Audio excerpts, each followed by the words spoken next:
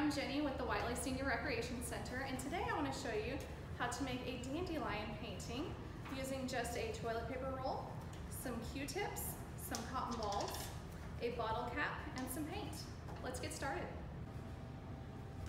Okay, so to start, you're going to grab some construction paper, whatever color you'd like. I found that darker is a little bit better. And you're going to take your toilet paper roll and cut some fringe on the bottom that's about a ½ inch thick, and you can make it different size fringe. It doesn't have to be symmetrical. And then you'll want to just kind of push it on your palm a little bit to make it spread out its little fingers.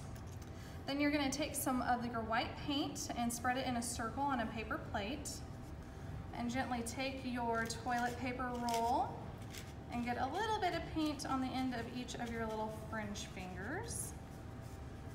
And you'll want to just start by dabbing and letting it push down so that it spreads the paint out like that.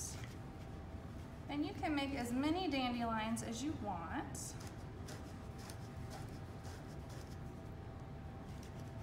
We're going to make 3 today. And if you get done with it and you decide you want some more little dots, you can just come back, add a little more paint, and go back over it. Just like that. The next step is to take a bottle cap, and you're just gonna dip it in the paint a little bit, and we're gonna make the centers to our dandelions on each one. Like that. And then we're gonna take our Q-tips, and you can take as many as you want, and you'll bunch it together, and we're gonna make the little dots that go on the inside of the dandelion. So again, just tap it into your paint and dab it around. And you can make as many little dots as you'd like. Every dandelion is different.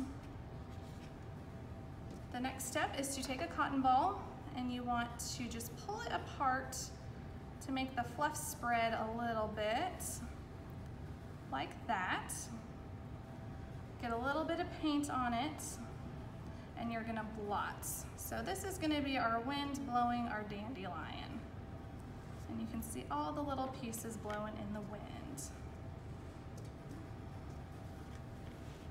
You'll wanna make sure they're all going the same direction in the wind.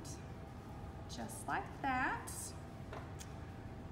And the only thing left to do now is to make our stems. So you'll take your paintbrush and just bring it all the way down. Just like that. And there you have your dandelion painting.